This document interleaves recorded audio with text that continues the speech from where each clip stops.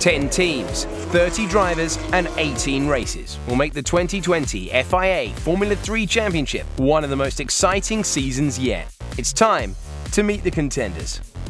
Prema Racing, the reigning teams and drivers champions, hope to defend their titles this year. With all three of their races moving up to F2, they opt for a brand new lineup of Frederic Vesti, Oscar Piastri and Logan Sargent. High-Tech Grand Prix. The British outfit had a solid 2019 season and looked to build on it, with 3 junior drivers in Red Bull duo Liam Lawson and Dennis Hauger and Renault protégé Max Futrell. ART Grand Prix.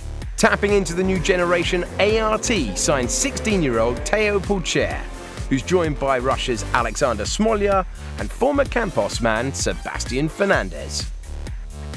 Trident. Trident signed British racer Oliver Caldwell, who's joined by ex-Charus racer Larim Zendelli, and the team retained the services of Devlin Di Francesco, who moves into his 2nd season.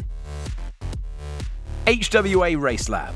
A race winner in 2019, Jake Hughes is back for another season with HWA and has some famous names for company in Jack Doohan and Enzo Fittipaldi.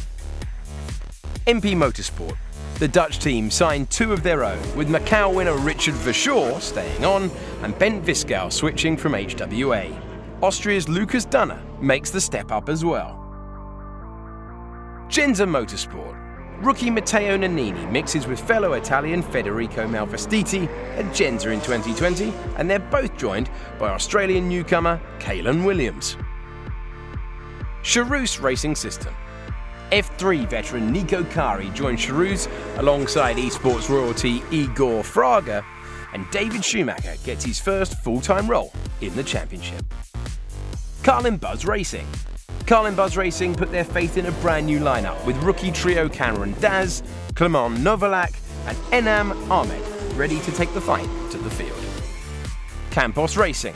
The road to recovery is strong with Campos, as Alex Peroni and Sophia Flörsch make their full-time racing returns after injury, with Alessio Deleda staying on for another season.